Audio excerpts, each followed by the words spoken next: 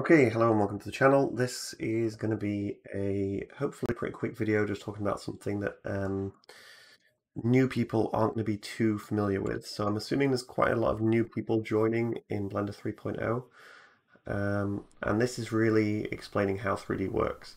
So if you want a quick explanation of the buttons for this, then it's literally just Control A to apply scale, and the object settings are all in here, and you just read through them and you can apply the transformation to its data, is what it says. But the point of this video is like, what does that really mean? And it's kind of also a response to Andrew Price's video where he doesn't have the time to explain this sort of stuff. So I thought I would jump into it and explain it myself as well. And we'll get a little bit more into, why applying a scale breaks things, and what it breaks and what it actually all means. So I'm going to add a cube, and I'm assuming that you've followed at least a few tutorials, maybe not Andrew Price's series, although I do advise the 3.0 donut series that he just released, because he explains everything really well, but it doesn't explain, again, the why things work the way they do. So hopefully you found this video if you were interested in that sort of thing, and it is, again, for people that don't understand 3D. So in other software, the name of this sort of thing is called resetting the X form, and really all it is that the object has a bunch of local data that's stored inside it. So if I run away and start rotating this sort of stuff that you're sort of familiar with, I can end up in a situation like this where it's all over the place, which I'll scale it like that as well, which you just saw me do something that relies on this data. But if I apply another cube and I'm in edit mode and I start doing those same location things, which I will do in a different way just because, I know what's going on with this. So I've done a very similar thing there. I've done it in two different ways. This one here, you don't need to know everything that I did, but the idea of what I was doing was that I rotated and did all that stuff in object mode on this one and edit mode on this one. And we can already start seeing the issues here that are coming around.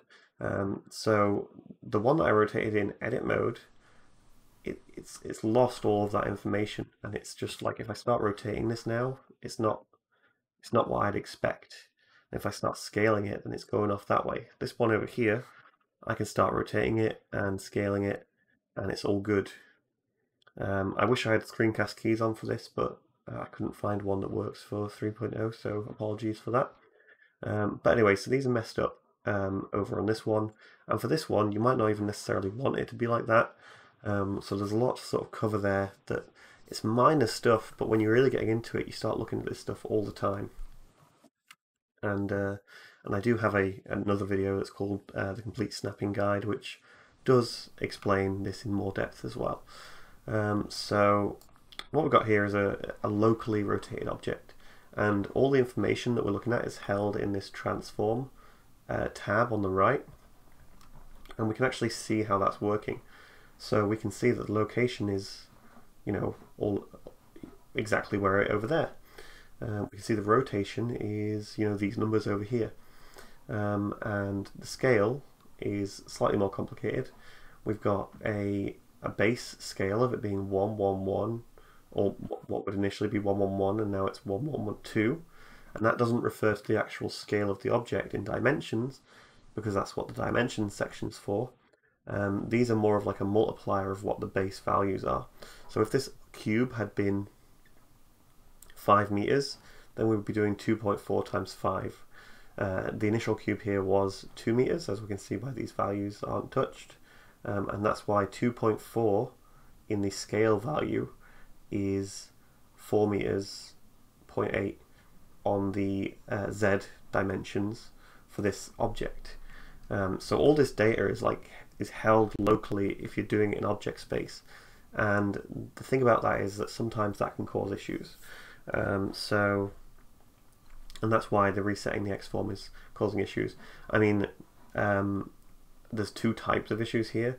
There's the issues that if you edit it in edit mode and you move something far away, then things on the location and rotation end up at 0, and that's really annoying because you get all those issues that I mentioned with scaling and rotating being no good.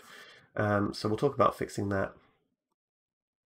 But the scale on that one's actually fine because it's remained at 111, which is what you want. No matter what the dimensions are, keeping it at 111 is the ideal in that scenario, for the most part. And then this one here, we've got all these funky numbers that I mentioned. So what we could start doing now is clicking into this section, pressing 0, and you can see that actually this this object has just returned. Oops, sorry, that one's got to be 1. You can see that the object here has just returned exactly to back how it was before I started, which can be useful sometimes. But instead of going through that and pressing 0, 0, 0, what I can actually do instead that's quicker is just press backspace over it, which can be useful, and that will reset them all. But the actual way that I suggest that you do it would be, we know that the G key is move the object, R key is rotate the object, and S is scale. Well, if I press Alt-G, then it's going to reset that to 0. And if I press Alt-R, it's going to reset that to 0. And Alt-S is going to reset. So that's the quickest way of doing it. And then besides that, as mentioned, sometimes you don't want that to be the way that it is, and you want the scale to be 111, even though you've edited it outside of object mode, in object mode even. And in that case, I can press Control A to apply the scale in this case, and that's going to keep things nice. And why wouldn't and why do I want to do that? Well, if I look in edit mode here and I start subdividing this, which I know I'm going through fast on that sort of stuff, but it's not the main focus of this video. But as we can see, the 2.4 scale is actually multiplying on my UI here, and when I start sculpting, things are not, it's just not the right shape. I want a circle, right? I want to sculpt with a circle. That's how you would expect it. If I go on this axis here, then that's right, and then it gets all stretched. And that's because the scale is funny. So you'd have to reset and apply the scale right here to keep things nice and circular like this. And that's pretty much what that's one of the most common ways that that's going to cause an issue. But what we don't want to do is press Control A and apply the location or rotation most likely, because if I were to do that, then I wouldn't have access to the local transforms, which would allow me to move this along the Z, along the X on the local, which for a cube object like this or any technical design is really important, especially with rotation as well. So if I go back to global and I rotate this and I press X twice, then I'll start rotating it on the local X. Rotate it on the local Z, we get that sort of barrel roll going on, which is the same that we can do here, just pressing R and Z. And that's important. We don't want to lose that. So if I apply the rotation now, then I haven't got access to that anymore. Like there's no way I can barrel roll this object without looking like directly down it and just sort of doing it by eye and being like, and that's not what I want. Like that's all messed up. Oops. Yes, that's not what I want. So I wouldn't advise applying the rotation. And same goes for location. Sometimes you do want to apply it, depending on what software you're using.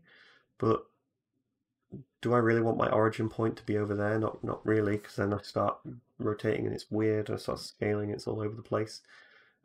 So that's kind of how that messes you up.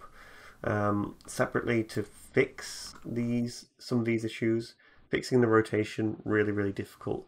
I don't think I have enough time to go into that. It's kind of like eyeball it or use a different object and sort of patch things together. It's quite difficult, but fixing the location at least is quite easy. You can turn off somewhere in here. You can turn off Yeah, there it is, just affect origins only. So when I start moving this, I'm moving the origin to somewhere that I want. We can combine that with snapping perhaps to vertex, and I'll snap that to this corner here, and maybe that's what I want. That's one way to try and fix it. That takes a little bit of manual bit of labor. The other one, which I'm actually forgetting, is oh yeah, it's on the W context menu, and it's set origin to wherever you want it. In this case, I kind of probably want it at the not the geometry moving, but can set the origin to geometry, and that's going to move it right to the center. There's more options there. For example, the cursor. I've got the cursor in a position that I want it to be in, and then I set origin to 3D cursor, and that's what's going to happen. And we can fix that in that way. But really, editing and moving something like that is going to be causing you quite a bit of work to fix, and that's kind of just everything about the importance of the X form, it's called, or applying the scale, location, and rotation.